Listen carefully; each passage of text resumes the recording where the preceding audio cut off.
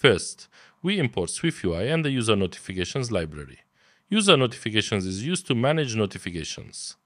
App storage stores the user's notification permission, using it as a property wrapper.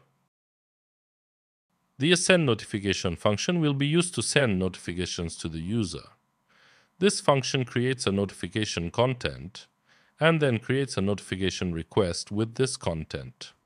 A trigger is used to determine when to send the notification. In this example, the notification is set to be sent after 10 seconds. If his notification authorized is true, a send notification button is displayed. Otherwise, a button with the text request notification permission is displayed.